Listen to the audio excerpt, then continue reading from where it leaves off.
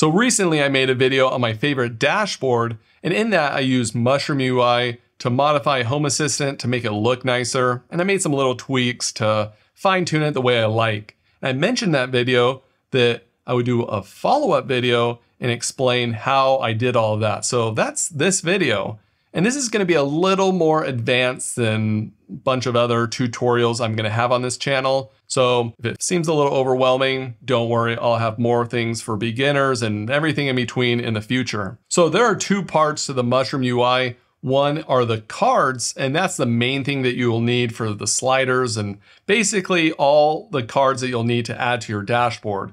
And then there is Mushroom Themes.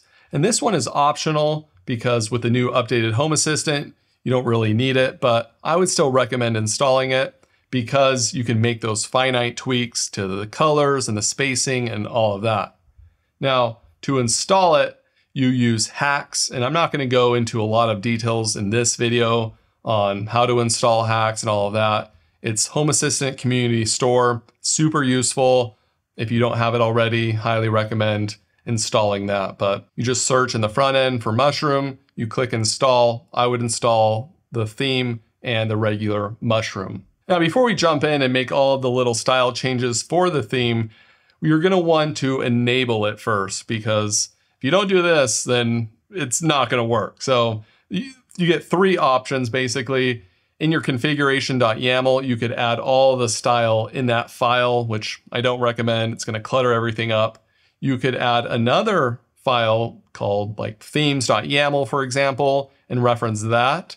But if you've installed the Mushroom themes, it's going to add another directory with the name themes, I believe. So you're going to want to do that third option where you point your configuration file to that directory to reference all of those theme files. So you can see mine right there, my configuration.yaml. I have that front end, themes, and then the directory that's called themes. So I'm sure I could come up with some better names, but let's just keep it easy. Then after you add that, you just need to restart Home Assistant for that to be enabled.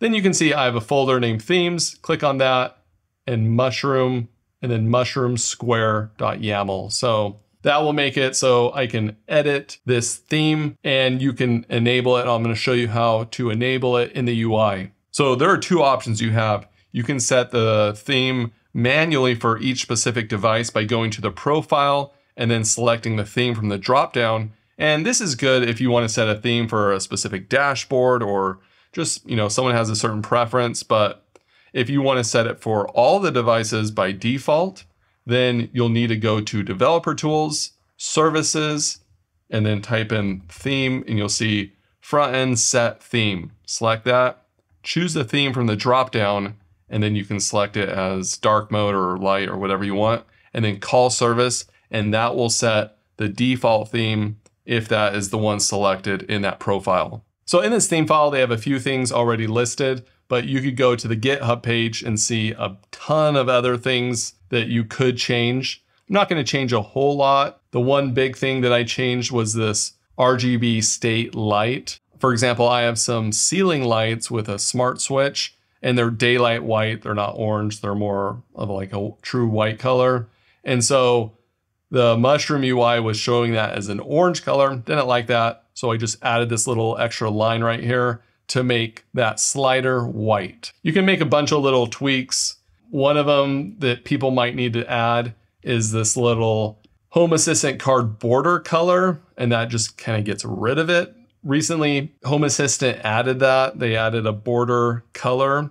I don't like that. It's just too many little lines and everything like that. So to disable that, in the file, I'm going to add Home Assistant card border color and then make it transparent so you won't see it anymore. So once you add that, you click save. And then if you go over and check it out, you're going to see that it doesn't update it right away. And that's because you have to do one more step. And I wish Home Assistant would make this easier or less confusing. Basically, they're like, call this service to reload the front end themes. You go over to the developer tools and go to services, and then you look up Home Assistant front end reload themes. You just select that, and then you click call service. So that will call the reload theme service, And then when you go back, you don't even have to refresh. All those little border lines are now gone. Even if you're not using Mushroom, you can make your own theme and then you can add those styles to your dashboard. Now that we got all the themes out of the way, it's time to start modifying the dashboard to use Mushroom or some of the modern UI to make it look a little nicer. And even if you're not using Mushroom, Home Assistant recently updated to have these things called tile cards. And basically it looks similar to the Mushroom UI. I think the guy that created Mushroom UI now works for Home Assistant. So I think that's kind of where that's coming from. But I'm going to be updating this dashboard that I use for my theater room. I haven't updated it yet. It still has kind of the old look to it. So I'm going to walk you through what it takes to update this quickly. So first you would come up here to edit dashboard. You'll notice that there's two main columns, and I always organize all my dashboards by vertical stacks. And that way you can keep everything organized and show in the order that you want it to. If you don't do that, Home Assistant will kind of just stack everything and it could put it wherever and it's not very organized. So when you do it like this, the top left will always show up first if you're using your mobile phone. I'm going to go to this first vertical stack and I'm going to be editing this whole little section down here. So you can see all the little switches and everything for the lights. I'm going to be recreating that either using Mushroom UI or the tiles. Like you can do whatever you want. If I did this just through the UI, it would take a while because you click plus, you search tile, and then I'm going to do light, theater, main light. So you can see down here that it created that little tile card. I'm going to be replacing all the lights right up here. If I just added, it would just be stacked, but I kind of want to utilize the most space possible. So I'm going to put all the little light switches right next to each other. So I'm going to type in horizontal stack and add that. And then in each one of these little things, I'm just going to use tile. I'm going to use the new Home Assistant tile, light, theater, main light. So right now it just looks like the same, but then if you add another tile, and then you add light, theater, console, you'll see that the lights now are next to each other. So that's taking up a little less space than if they were kind of stacked on top of each other, since it just wasted, screen real estate that I just want to take advantage of.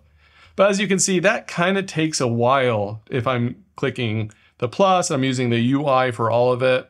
So I could do all of this with just pure YAML, like figuring out all the syntax and everything.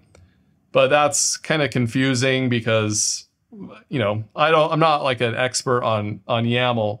So what I'll usually end up doing is adding one or two elements or cards, and then I'll go down here to show code editor. And what this does is it shows you the YAML code just for this little section. It's not for the entire page or for the entire dashboard, because this whole dashboard is like 2,600 lines of YAML code. So it can get kind of confusing as you're scrolling through everything. But this one, as you can see, is only 77. And it's pretty easy to see what's going on here. So I added a horizontal stack with two cards, and they're both tiles. So now if I want to duplicate that, all I have to do is just copy and paste this thing right here.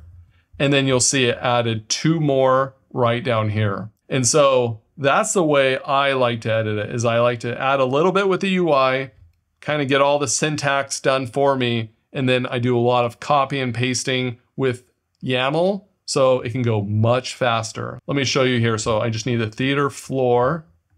I'm gonna do that. So I'm just pulling up, looking up here, and then I'm gonna add another light, the snacks light strip. So I'm gonna add that one. So there you go. You can just see I just copy and pasted from what I was using before, and I've created 4 new tiles that are kind of stacked next to each other. So now I'm just deleting a bunch of the lights that were in the old view, so they're not gonna be duplicates with the new ones. Basically, out with the old, in with the new. So I'm using those tile cards, but obviously I could use those mushroom ones as well.